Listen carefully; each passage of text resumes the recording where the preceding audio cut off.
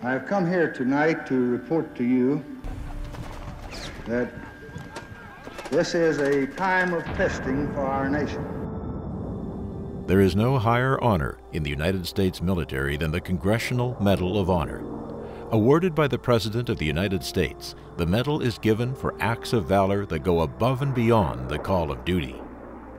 On January 19, 1967, President Lyndon Baines Johnson awarded the Medal of Honor to an heroic Air Force pilot from Utah. We have come here to the East Room this morning to honor Major Bernard F. Fisher of the United States Air Force. He is the first air officer to win the Medal of Honor in Vietnam. Bernard Francis Fisher was born in California in 1927.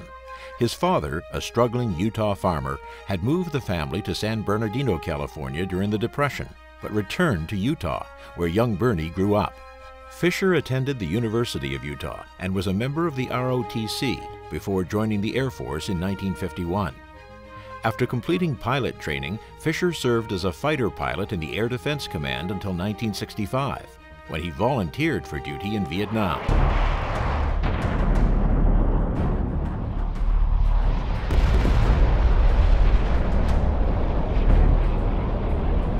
Flying the A-1E Skyraider, Major Fisher flew hundreds of combat sorties as a member of the 1st Air Commando Squadron in South Vietnam.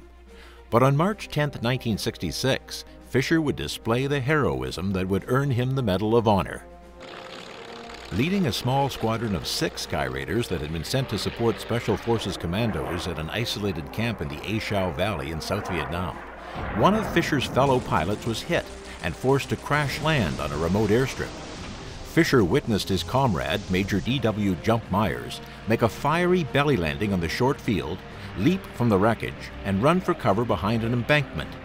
Fisher radioed for a rescue chopper, but then decided that there was no time to waste. Over 2,000 enemy soldiers were engaged in the battle, and as Fisher later told an interviewer, they weren't taking any prisoners. Since the closest helicopters were over 30 minutes away, Major Fisher told radio controllers that he would rescue Myers himself.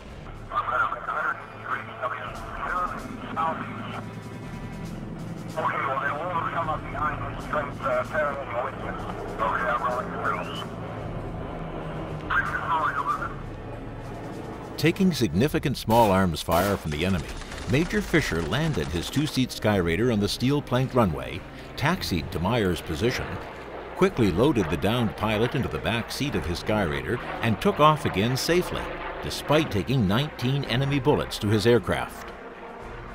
Although Fisher barely knew Myers at the time, they became lifelong friends. Myers telephoned every year on the anniversary of his rescue to thank Fisher. After Myers died in 1992, his daughter continued the anniversary tradition for another 22 years, until Fisher's death. When asked why he risked it all to rescue a fellow pilot, Fisher replied, "When a man is down, you don't leave him there." Fisher's daring rescue in Vietnam was remarkably similar to an earlier event that had occurred in World War II. In that incident, Captain Dick Wilsey's P-38 was damaged by anti-aircraft fire over Eastern Europe. After both engines failed, Wilsey was forced to make a crash landing, but was rescued from certain capture when Flight Officer Dick Andrews landed his P-38 on the field, squeezed Wilsey into the cockpit, and flew back to base. In an almost unbelievable coincidence, both Wilsey and Andrews were later involved in Fisher's incident in the Battle of A Shau. Wilsey was the commanding officer of the 602nd Air Commando Squadron to which Myers was assigned, and Andrews flew top cover during the entire rescue. Major Fisher has won this honor, the nation's highest honor, because of uncommon gallantry in the face of death. After receiving the Medal of Honor, Fisher came home to Idaho and flew jet interceptors for the Air Defense Command until his retirement from the service. In 2008, Fisher received his diploma from the University of Utah, 57 years after last attending classes. During the ceremony, he was officially recognized for his past academic achievements and his distinguished military career. Colonel Fisher passed away in August of 2014, leaving behind a legacy of personal bravery and service to his country and fellow airmen.